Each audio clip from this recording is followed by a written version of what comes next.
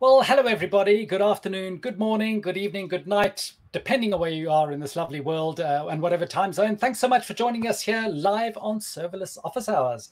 Welcome if you're joining us via the AWS Twitch channel, if you're joining us on YouTube via the Serverless LAN channel, or you're joining us via LinkedIn Live. We are super happy to have you. My name is Julian Wood. I'm a developer advocate for AWS at Serverless, and I'm super happy to have one of our gurus going to be talking today. Mehmet, Nuri, Deveci. Welcome to Serverless Office Hours. I think you have been on before, haven't you? Yeah. Yes. We did 2 sessions with, I think, Eric earlier. Yeah. Eric is awesome. So yeah, now you get to do the real deal. We won't tell that to Eric. He'll be mortally offended. So you're a software development engineer. So you're actually building all the kind of stuff and you work within AWS in sort of the AWS Infrastructure's code team. So yeah, if you wouldn't mind just letting us, what is the AWS Infrastructure's code team? And then what is your sort of journey to come and work in a cool sounding team name? Yeah, sure. So my name is Mehmet Nuri Deveci. I'm a SD in the infrastructure as code team. So my team is mainly working on the AWS SAM CLI. So it's command line utility for developers to build, test, deploy their serverless applications. And in our organization, we also have the SAM team, which manages the template part, the CloudFormation macro, serverless transform. And we also have the app composer team. So we are focusing on the developer productivity on the serverless applications. Excellent. Well, it is nice to know how, even though these are different services and products within AWS, how having it within an AWS infrastructure as code team shows how it's all sort of coming together, and all these things are worked on together, which is super cool. We are live, as I have mentioned, so please let us know where you're from and where you're joining from, and anything. I see we have some super keen people. I think there's someone in my team called Benjamin Smith who says good morning. Well, good morning to you, Ben. And I know Ben's on the other side of the world with someone else in our team, Dave Boyne, who also says hello, world. So it's nice to see that my teammates are certainly watching. And Wahid, thanks for joining us via LinkedIn.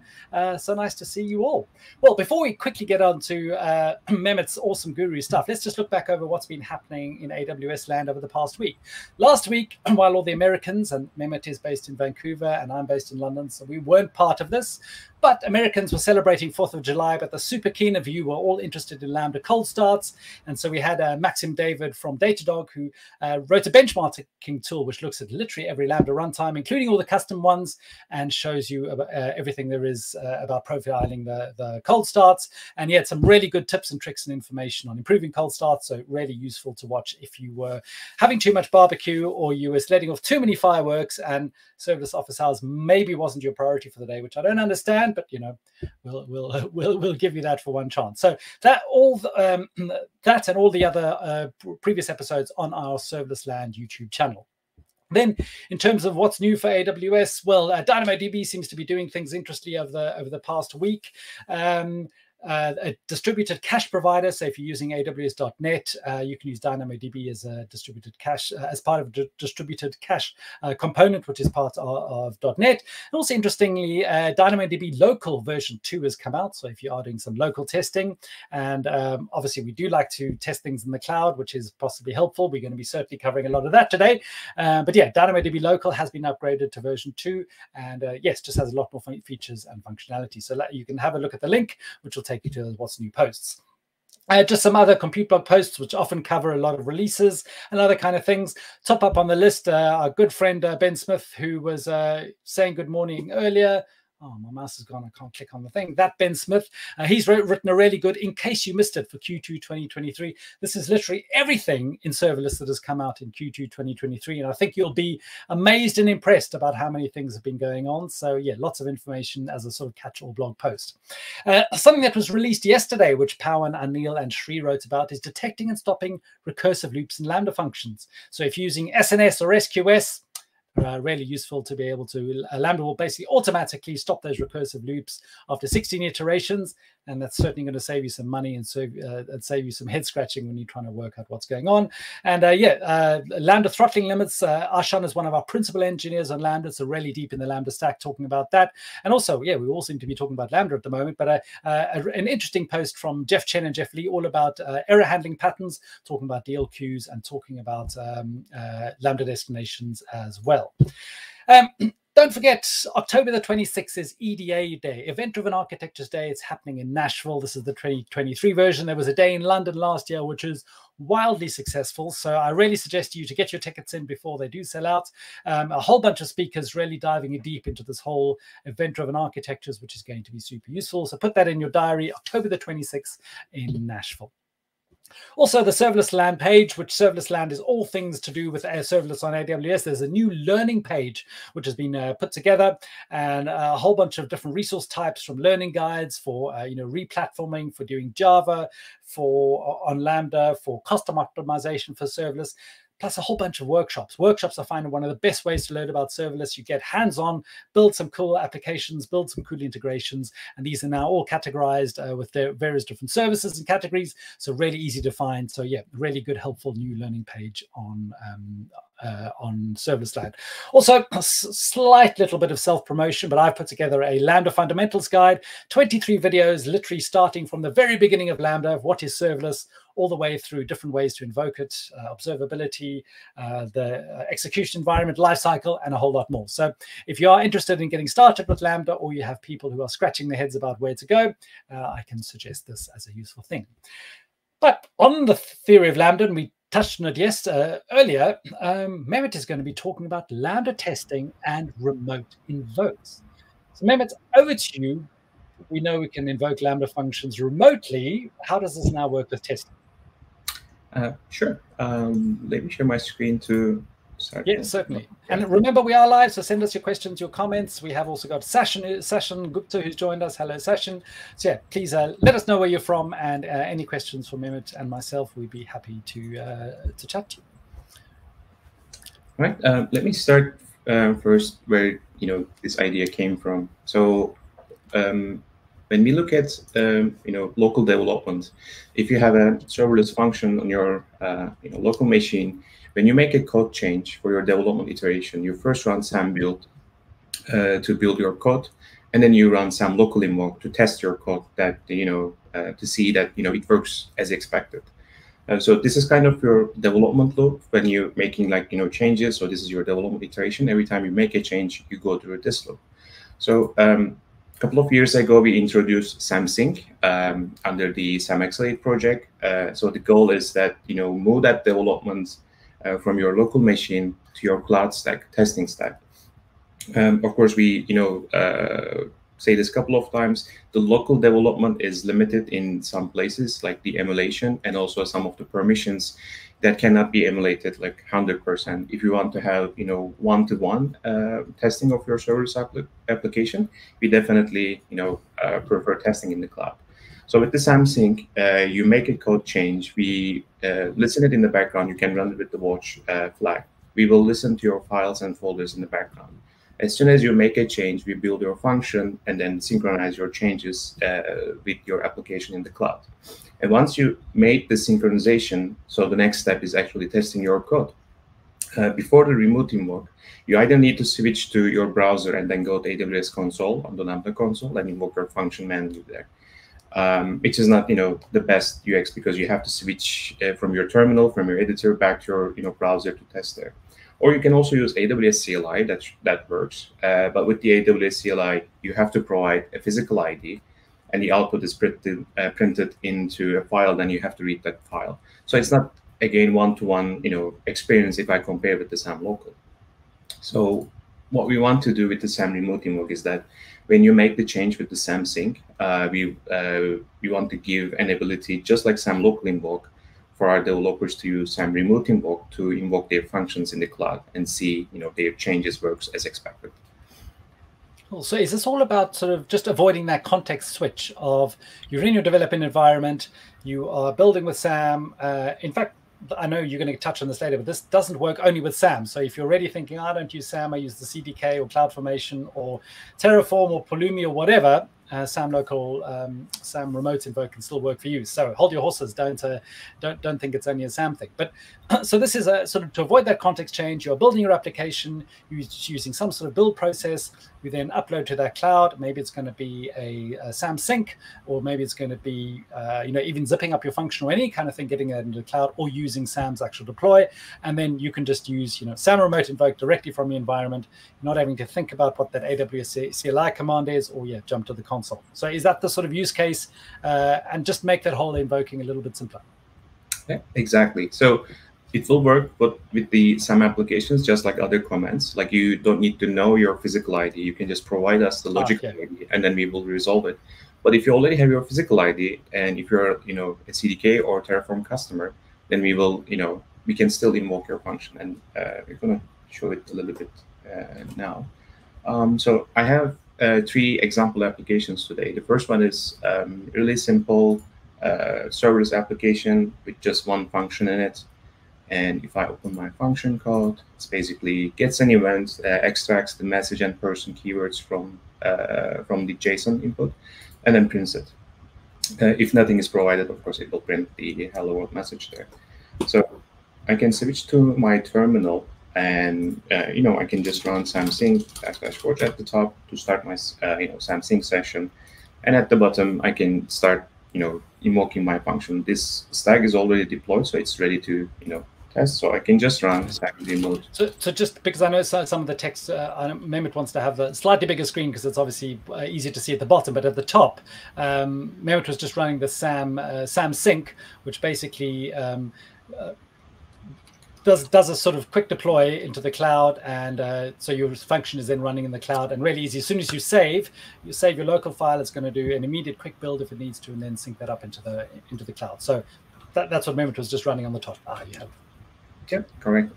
Thanks for reminding that, Julian. So I'm running the samsync watch command at the top. So at the bottom, I can show you how the SAM remote invoke works. So my application is deployed, so I can just run SAM remote invoke and then press enter.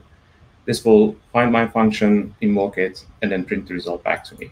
Otherwise. So if you've got a single function, you don't even need to provide the logical ID. It's just going to assume, well, there's one function, that's all you need to invoke.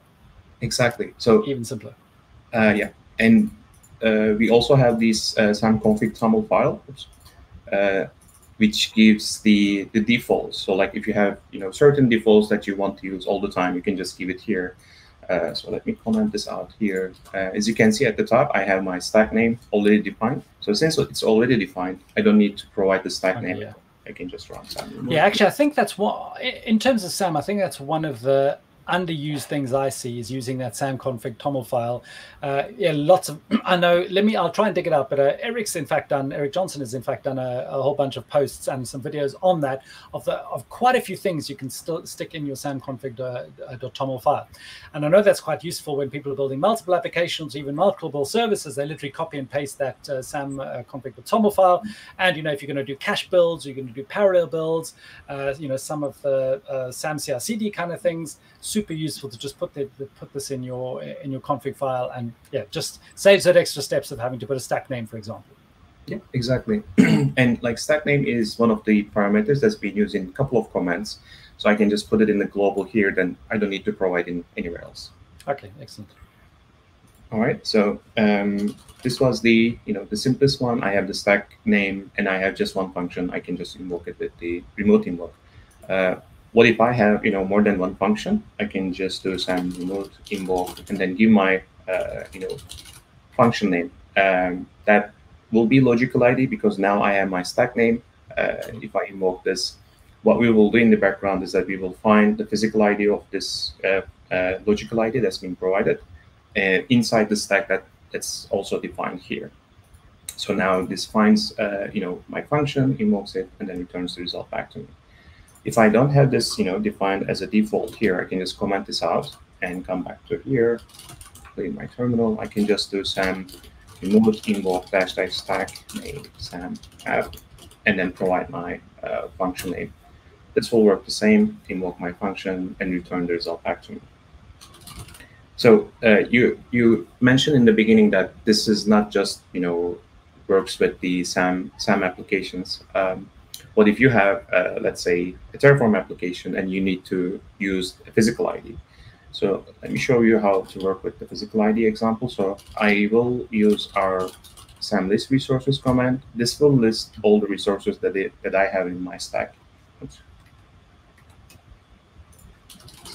Let me run one more time. My terminal size was a little bit. Oh, sorry. Since I commented out stack name, I need to provide stack name here. See why I cannot see the physical ID. Okay, so here's my physical ID. I can just grab this physical ID here in my terminal, and the stack name is commented out in the global, in the defaults. So I can just do SAM remote invoke and then give my physical ID, and this will work just like, so the stack name doesn't have to be a SAM stack. Well, I mean, it's just normal CloudFormation. So anything that supports CloudFormation, it can read that. Well, it's going to go to the CloudFormation and see the stack resources. Correct. Even for the SAM list resources, like it can be a CloudFormation template application as well. All right. So this was the different ways to invoke it, and let me open this one back here so that we don't need to provide stack name for the rest of the comments. So this was my function. If nothing is provided, this will print hello world. I can also send some, event with my SAM remote invoke. So I can just say message hi. If I invoke with this, then instead of hello world, my message is hi. It will print hi world.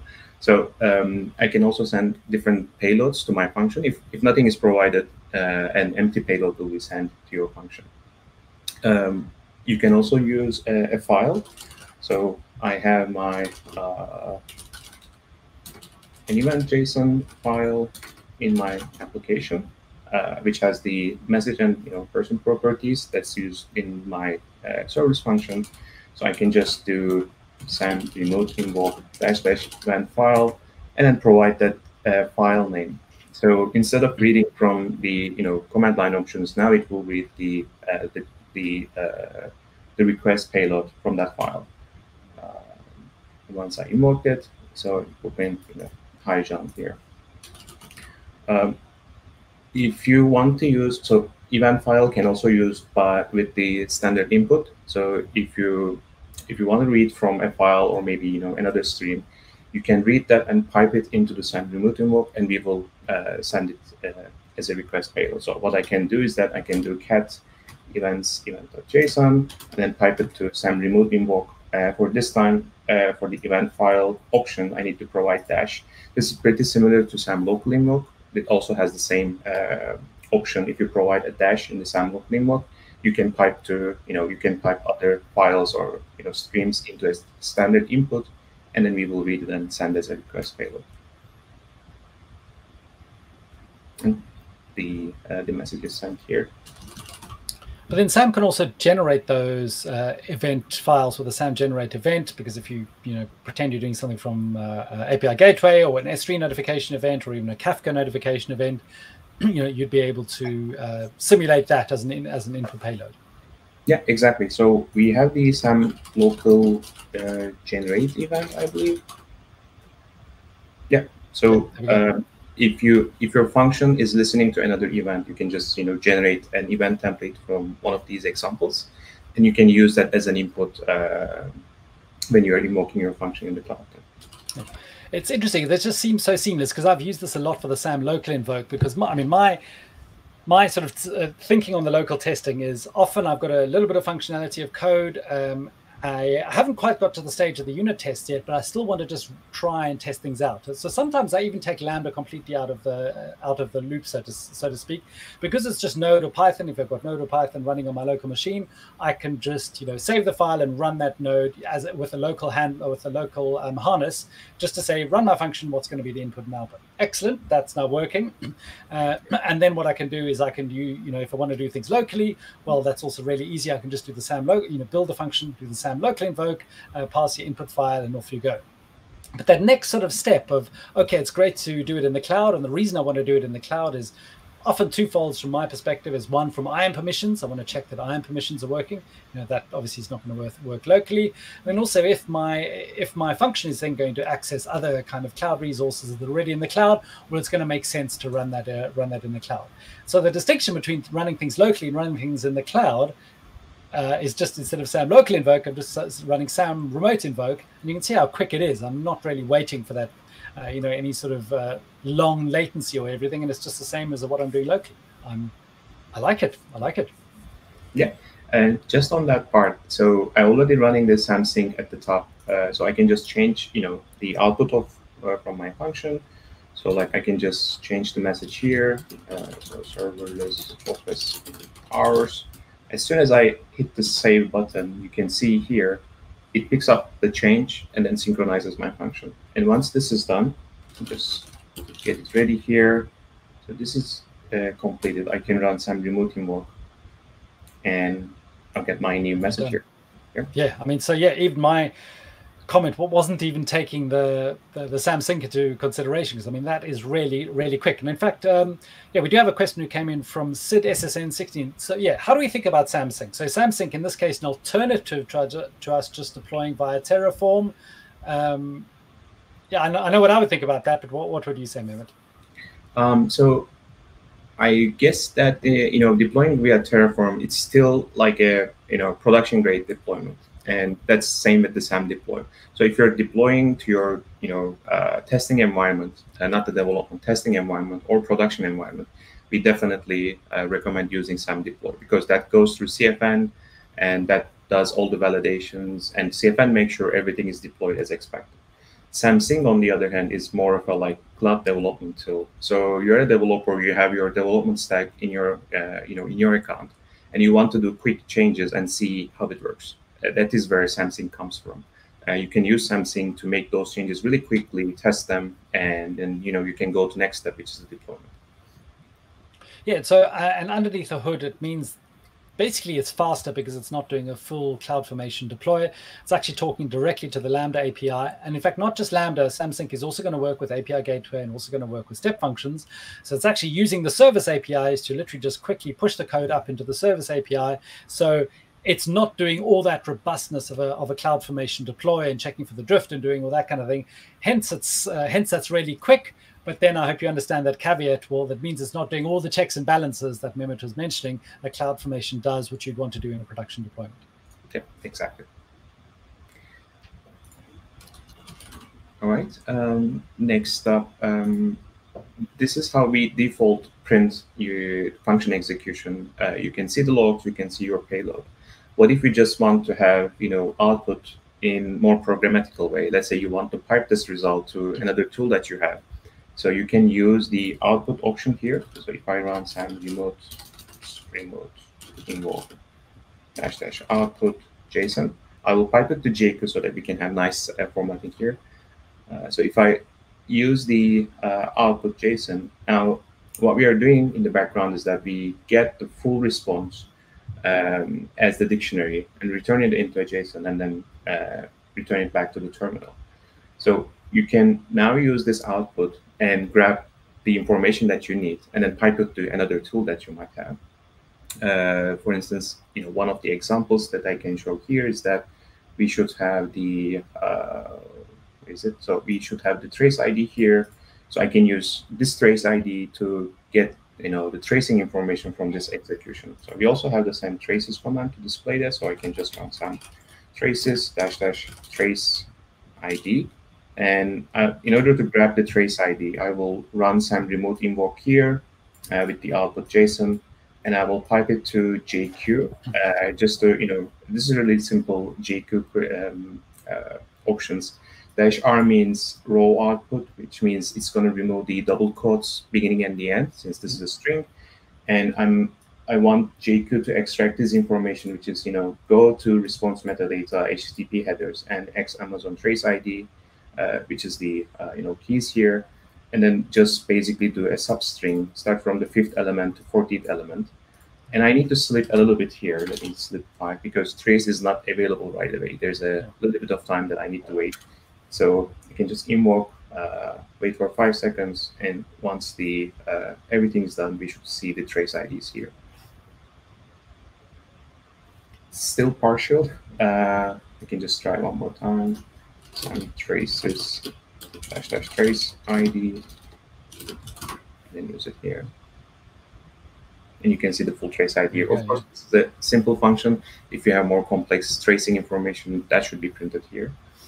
But yeah, this was just an example to show with the traces. If you have other tools and you want to grab, any of the information here, you can just use the output JSON option to grab those informations easily.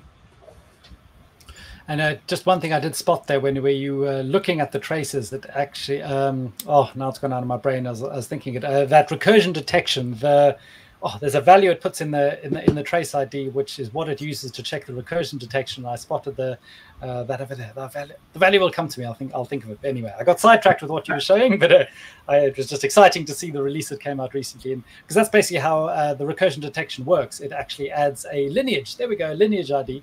So it puts a lineage ID in the trace header, or in the trace information, which it can see. So sorry to sidetrack, but I just happened to spot that, which is cool. But SID-SSN16 has come back and said, so just to confirm, I can SAM remote invoke any Lambda function that could be managed in any ISE to test my Lambda. Exactly, that's true. If you have SAM or CloudFormation application, you can just use the logical ID that you have. So logical ID is something you define in your template, right? If I open my template here, this is my logical ID.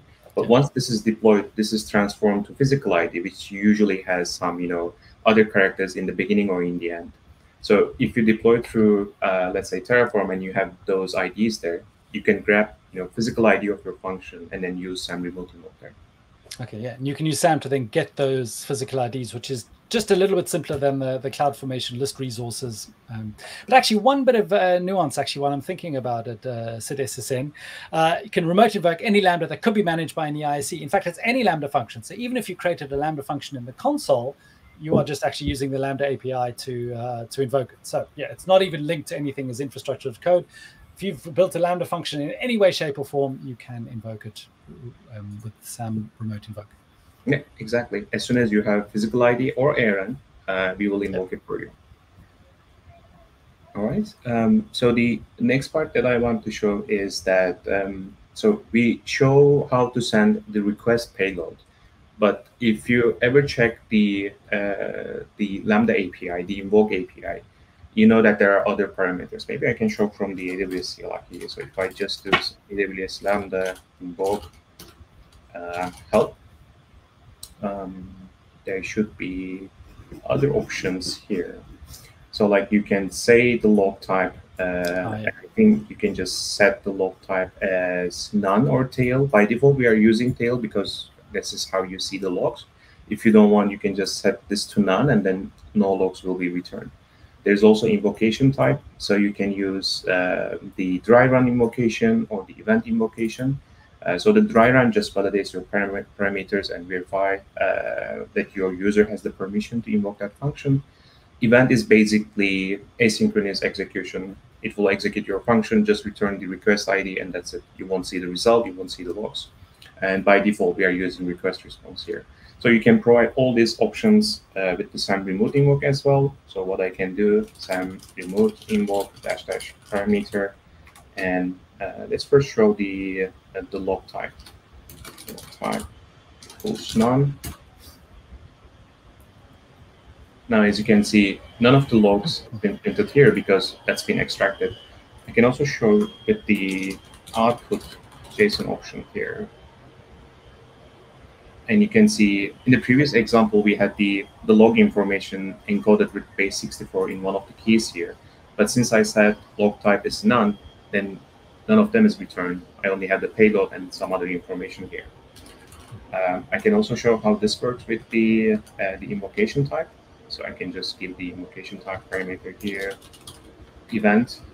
Let me type to JQ so that it will be easier. So if I invoke with the event here, I'm going to get the request ID. I have my trace ID here. So I can just use this trace ID to see how the execution is moving forward. Or I can also grab this request ID to query the logs for my function if I need to.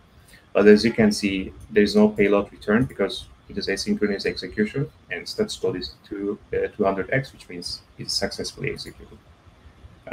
To show the difference between the dry run, if I run this with the dry run option, it will be pretty much same, but now I don't have trace ID because my function is not actually executed. It's just test. I have permissions, the parameters are good, and it still returns 200, which means it is successful. But again, I don't have any payload, and I also don't have trace ID or other information here. Yeah, I've never really explored the dry run, to be honest. Yeah, it's interesting to see it over here, but so I mean that's still using the Lambda API, sort of going through everything except actually just invoking the function. So yeah, as you say, that's testing permissions, checking your input parameters are correct. Yep, and that is correct. You can see you can run some remote invoke --help. We should list all the options that you can use here. So like there's invocation type that we use, there's log type. You can send a client context, base64 encoded string. Or if you're using alias or versioning, you can use qualifier to find the alias or version that you want to invoke. And just to show how the SAM config tunnel works. Again, let's say you don't want to, you're not interested in the logs at all. You can just set log type none for all the executions and define it here, which is under default remote invoke. So if you have spaces in the command definition, it should be replaced with the underscore. And you say parameters. This is of course in TAML format. I can give one of the parameters here. So if I just run SAM remote invoke output JSON, since I provided log type none as the default, you can see none of the logs are none of the logs are returned in the terminal here. So this was the first example application that I had. The other one is the multi-stack app. So for this one, different from the previous one, this is one function again in my root application, but I have another nested application under child stack and template YAML. If I check that child stack here, this is also just one function. Again, just to showcase how this will work with the nested stacks. So let's say you have this, the setup here. You have your root template and one child template. And what we can do here now is that if I run SAM remote invoke, this won't work anymore because now I need to provide a logical ID because now I have more than one function in my in my whole application.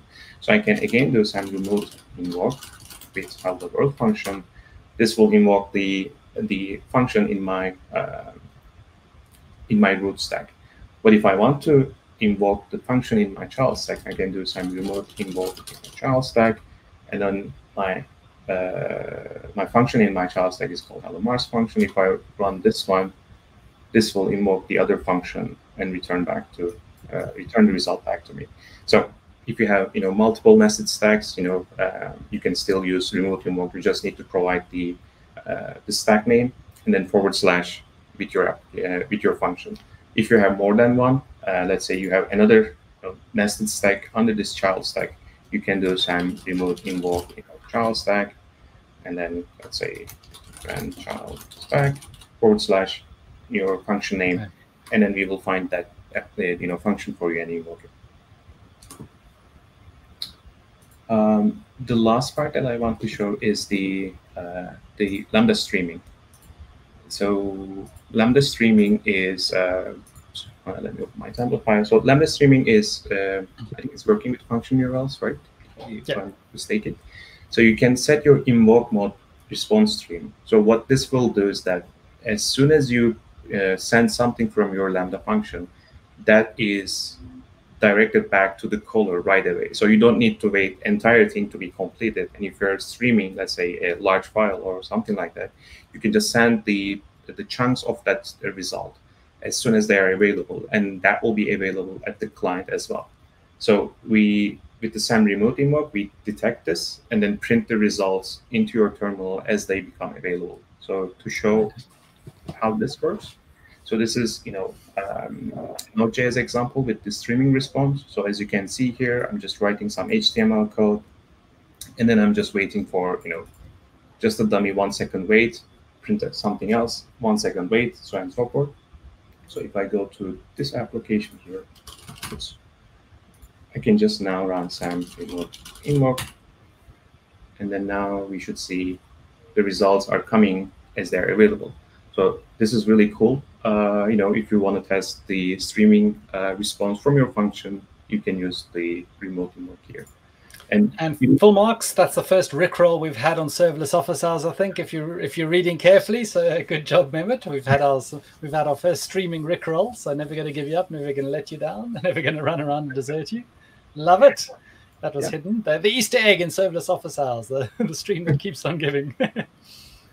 Yeah, and of course this is only available with the normal mode, because if you want to use with the output JSON mode, this is this is not applicable, because your output, we need your full output to be available so that we can return as a JSON. Formatted, yeah. If I do some remote invoke -- output JSON, now this will wait entire execution to be completed, and once it's completed, we will return the result.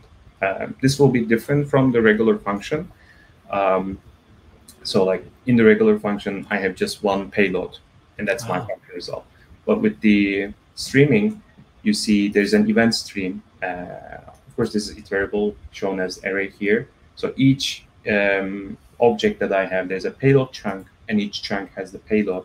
So this is actually how we get from this response, and we can return it back to user. They need to just see these payload chunks and then use it in another tool. That is actually super useful, because I did the blog post on response streaming, and one of the sort of kind of issues in testing response streaming is, sure, you can run a website and you can do HTML and via an API gateway or function URL, but often on the command line, to actually see the individual chunks that are coming in, it takes a bit of work to try and wrangle that all around and display that. This is super easy to be able to view that. Obviously, it's going to work with JSON. If you're using binary data, not going to be so happy, but yeah, this is one of the things I was actually working on. Was I had an issue where I couldn't understand whether what the chunks were being delivered and if they were being buffered somewhere else, and what the individual chunks were. So yeah, this would be really great to be able to view what's coming in. And if you aren't aware, response streaming is Lambda being able to stream responses back through the Lambda API and directly to your client. So as Mehmet was showing over there, each second that result is coming in, so Lambda functions can run for up to 15 minutes, and you can stream responses for all of that. So loads of use cases. Obviously, this is a bit of a fun example of just pausing for a minute. But if you had a progressive web page that you wanted to display as things were being built on the back end, that'd be great. Or you were streaming a huge bunch of JSON that you wanted to update flight times or GPS locations or whatever, instead of waiting for a huge chunk of JSON to come and buffing that all and then sending it to the front end, you can do that. You can do that straight away. Or even streaming from S3. That's one of the really cool use cases. Is as you read things from S3, you can just stream it directly from Lambda. So if you've got big files, send it onto your clients, and you can see the data appear really quickly. So yeah, Lambda response streaming is super useful and helpful for some use cases. Yeah. And in fact, a correction I made, sorry to jump in again, I did say it's only using function, well, I think I said it's using function URLs. It's not only using function URLs. Function URLs makes response streaming really useful, but you can actually use the SDK and just the SDK, then use the Lambda API directly. So yeah, just a bit of a caveat. It's not only, you don't have to use function URLs to use Lambda streaming. So. Oh, that's good to know. We are checking the response stream option. I think you still need to set the invoke response stream, right? Yeah, because this is basically the flag that when the response hits comes back through the Lambda front end, the response stream field is what tells Lambda to send it directly rather than buffer it. So yeah, whichever mode you need to do that, the response stream is the invoke mode that works. Yeah, that's true. And I'm checking my notes. I think that was all that I want to demo today. So okay. Some other things when I was just reading out of it, sort of under the hood, I know there was some, I think there were, under the hood, is this actually using the AWS CLI, or is it using something else? Or, are you just sort of wrapping the CLI commands, or, is there anything you can tell us under the hoods that's anything that's clever about this? Sure. So we are written in Python. So SAM CLI is written in Python. Our SDK tooling in Python is the Boto3 library. It's basically the wrapper of all the API calls that we are making. So under the hood, what we are doing is that I think we are making 3 API calls. One of them is getting your function configuration, and that is needed to decide whether we need a response streaming or not, because everything changes depending on this one. Once we get if we need to use response streaming or the regular invocation, then there are 2 methods here. One of them is the invoke method. You can also use with the AWS CLI today. So you can just use AWS Lambda and then invoke. We are using that under the hood. The other one is invoke with, I think, response stream there. So you can use that so we are using that with the response streaming option, which returns the streams as soon as they're available, so we can stream it back to the terminal. So with using the SDK, that's how you can sort of get the raw response as returned from because it's actually using the Boto3 SDK to get that raw response. So when you're doing the output JSON, that's actually what's getting the raw response, which the CLI wouldn't be able to,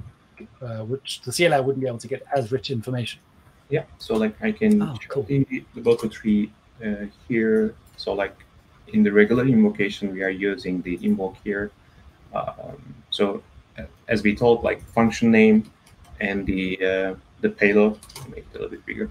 Function name and the payload is being filled by us. Of course, function name is the logical ID or the physical ID that's provided. The payload, again, either event or event file, and the rest of them can be provided with the parameters option. And if I scroll down here, so this is the response stack syntax. So payload is returned as a streaming body. Of course, we return this as a string and then return it back to terminal. If you use the output JSON option, the whole thing, the raw result will be printed in the terminal. And if you're using the streaming, then instead of invoke, we are using invoke with response stream. So this is pretty much the same. The input options are the same, I guess, but the output now has a different syntax. So as you can see here, that returns an event stream, which is basically the stream that we are getting from the function execution and print it back to terminal. Again, if you just use the default mode, we will listen all the events here, and as they become available, we will print to the terminal. If not, then we will wait for the entire stream to be completed, wrap it into JSON, and then return back to terminal. Okay. So Mehmet, how do you think of if somebody's sort of maybe scratching their head and going, how does SAM local invoke, remote invoke, SAM sync, SAM accelerate? What's a sort of simple way to wrap these all together in a development workflow? How would you suggest people approach this and using these different tools without getting a bit overwhelmed / confused / head scratching, where one should start? So I would say, like we do recommend cloud testing, but local testing is still like might be important, especially if you want to do debugging. So like you can do step-by-step debugging with the local. If you have the SAM CLI installed on your machine, and if you're using JetBrains or VS Code as an IDE, you can use the AWS Toolkits extension that will debug your function. So if you of course have more complex function code here, you can put a debugging point and then start your function in the debug mode.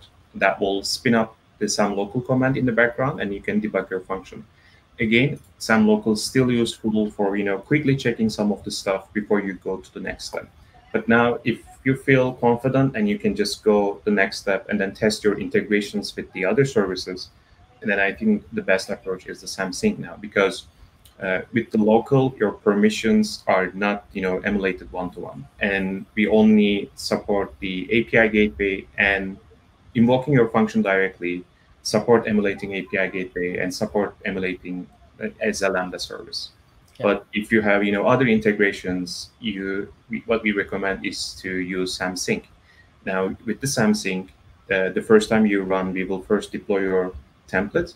And once it's deployed, every code change you make, it's either function that could be layer as well, or step functions, API gateway definitions. We will sync them directly with API calls, so you don't need to wait for the CFN deployment. You can make a change, the change will be applied really quickly. Then you can go back to your terminal or your browser to console page and then test your changes right away. You will see you will be testing with the actual permissions that you're planning to use. Of course, that will give more accurate results on your testing, that it will work when you deploy your stack once you've done your development. Okay, so that's good to know. So starting with building your application with infrastructure as code is always a good idea. You can stay in your VS Code or your JetBrains or that kind of thing. You can use SAM local invoke for your local debugging, because that's really powerful. As with all debugging, stick that little circle in your debugger and do a watch. You can look at your environment variables and all that kind of thing. I know there is some config you've got to set up in VS Code, for example, to create that. There's a debugging file. Told you my mind's going blank today. But yeah, you've got to set that up, but that's a one-off. And do your local debugging, and then literally start your SAM sync. And then, as you've been showing, your SAM sync just sits in the background. You don't think about it. You're not running SAM sync for every time you're going to say. That's automatically just going to build your function in the background and do it. It's also going to do clever building, that it's only going to build the things it needs to do. So, for example, it's not going to do a whole CloudFormation deploy if you update a layer, for example, or if you don't update the layer and you update the function. It's going to be really as quick as it can. To be honest, I think your mileage is going to vary. If you've got a lot of dependencies and a lot in your build process, it's going to take a few seconds to do that building. But if you're using specifically Node and Python, that's going to be really good. And then every time you hit save, that function is going to save into the cloud, and then you're in the capable hands of SAM remote invoke, which I think is just a clever, easier way rather than wrangling all the options of the AWS CLI. And then you're testing in the cloud, but it's as quick as local development, I think. So this is good. I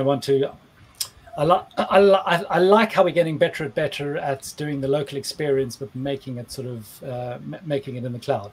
Because a lot of people I talk to are still very wedded to their local development. But I think seeing this kind of approach can really inspire people to go, it's literally going to be nearly as fast as doing everything locally, but you've got the power of the cloud to do it. Yeah, and as you mentioned, we are trying to make this as fast as possible. And if you are using, one of the runtimes that you can have, your function code plus your dependencies. Of course, that's not applicable for if you're using Golang or Rust, because in the end, you just have single executable. But let's say you are using Node.js and you have a bunch of dependencies, and your dependencies cost like 5-10 megabytes, but your actual code is like a couple of kilobytes there.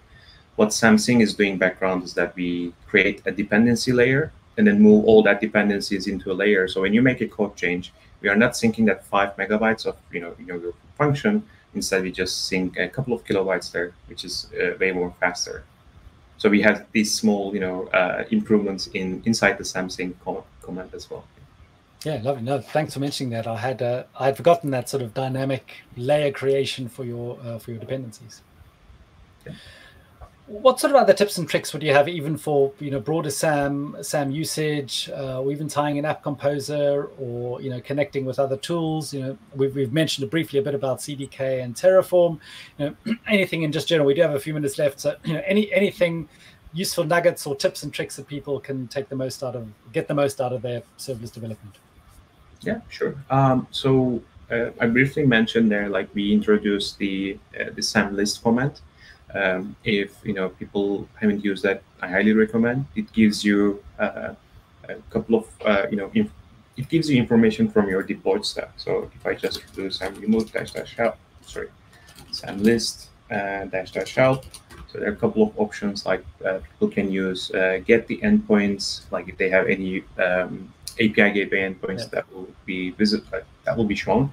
They can list the resources, and they can also list their stack output. So that was one of the requests that customers had. Once the deployment is done, how do I get the stack outputs really quickly and then pipe it to another command? So they can use these options to get information from their stack. And just in general, if they have any questions about any commands in SAM, they can just run SAM docs and then give the command lane. Let's say list here. And if I enter this one, this will open a browser page on my default browser, and that will take them to our documentation page. and then read the details of the documentation there. What else? So we briefly talk about the traces, but there's also SAM logs command. So let's say you are syncing your function and you want to see the logs, or you want to see the logs for your entire stack. Like you might have step functions, API gateways. You can just run SAM logs, and you need to provide the stack name. The stack name is already defined, so I can just run SAM logs. That will pull all the logs from my resources. Well, of course, the supported resources, and return it back to me. Of course, I didn't invoke anything recently, so this didn't return anything. But if I try here, I should see some logs output. So like now you have the sync, remove, invoke, and then you can pipe it to logs or traces, and then get more information about your application there. And you can also run the SAM logs with another parameter, which also does basically a tail as well. SAM logs tail, that is in another window. So you do SAM sync in one window, your SAM tail in another window, and you'll sort of invoke you invoke in the middle, and there you can literally just as soon as your functions are being invoked with your test, you can just see the logs. Yeah, exactly. So like you can have this multiple terminal output. One you can run the SAM sync, the other one you can run the logs and tail, and then maybe use the third one as the sending the remote invoke, and then you can just watch the logs output there, not just from your function. If your function calls another function in your stack, SAM logs will return that back to you as well. Yeah, that's super useful, because obviously you've got as you were showing, even the streaming response from your function. But if your function is then calling some other function or even API gateway, to have all those logs in one place is invaluable. Because otherwise you are sure it's actually easy enough to get the CloudFormation logs for a Lambda function, but then as soon as you start having to pull the logs from API gateway as well, it just becomes a bit of a hassle. Never mind looking up the physical IDs to even find out where you need to look for the logs, let alone just getting the logs. Yeah, exactly. Like you need to find physical ID and CloudWatch log group to pull all that information, and SAM logs does that for you. It finds the log group name, and then pull all the log events. Let's say I said 20 minutes ago, so it goes and finds the CloudWatch log group, pull all the log events in last 20 minutes, and return it back to my terminal. Wow, excellent. Actually, we do have a question who's come from Liv and Matthew. Thanks for joining us via YouTube. Is there a CDK sync like SAM sync? There is one.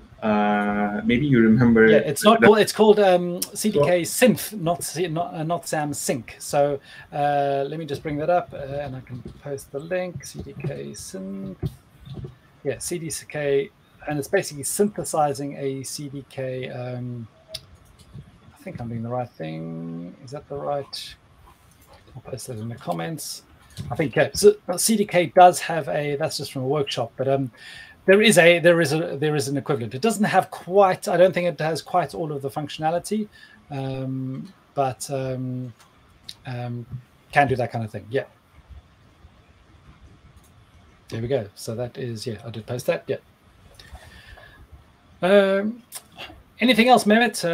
Anything else in the back of your mind that you hope people would know and love? Yeah, we talked about the remote testing stuff. Similar to CDK, if you have a CDK project or Terraform project, we do support locally testing those applications.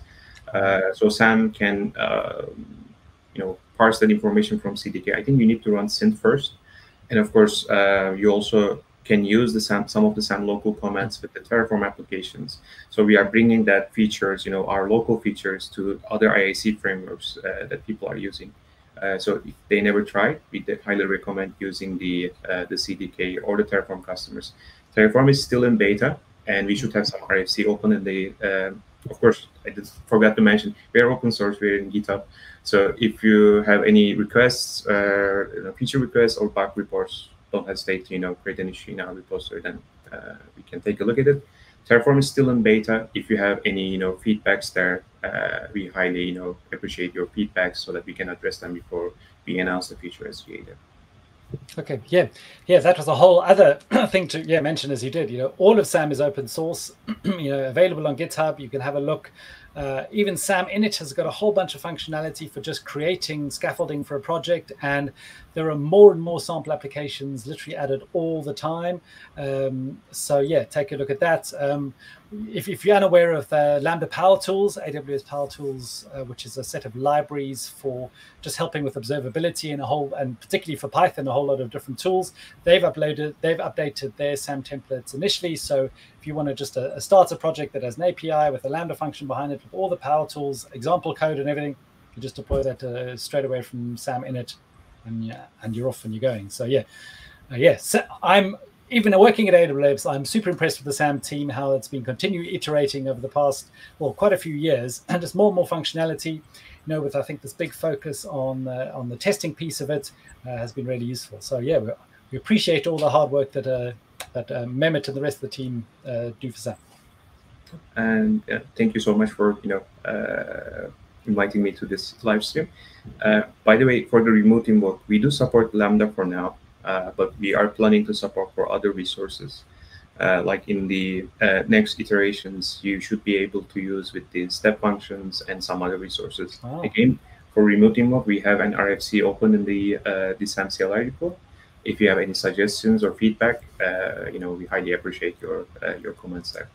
Ah, excellent. Well, thank you very much. Just before we say goodbye to Mehmet, just talking about next week. Well, next week we enter DynamoDB land with Jason Hunter, and he's a really good, knowledgeable person for DynamoDB, and he's going to be talking all about global tables, all the cool things you can do with it, all the things you need to think about.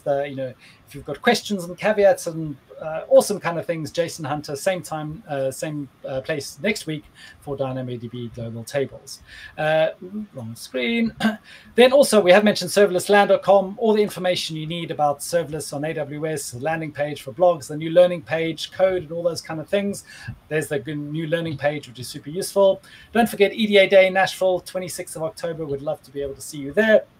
And actually super relevant for today is the serverless patterns collection and workflows and snippets and repos. And this is literally just code ready to go. I don't even know how many patterns there are. I think they're well over 400 or 500 by now. I was helping people add, I think, 4 or 5 yesterday. So yeah, a super good resource, great categorization. You can filter by SAM or CDK or Terraform or Pulumi. Just literally so many resources to be able to connect different services together. Because hunting around all over the interwebs to try and work out how you're going to get different services connecting together. This is an amazing resource. And again, all open source. So if you have your own cool stuff, that is super useful to contribute. Workflows is all about step functions. So lots of example applications for step functions. Snippets are cool little codes or CLI commands. And repos are just really cool resources all across the internet of whole repositories to learn about different aspects of serverless. So yeah, super useful stuff to be able to find out what's going on in the world of serverless. But Mehmet, thanks really much for your time today. I'm sure we'll have you on in the future, but we appreciate you putting a cool demo together. And thank you, everybody, for joining us. Thanks, Julian. Thanks, everyone. Cheers. Same time, same place next week.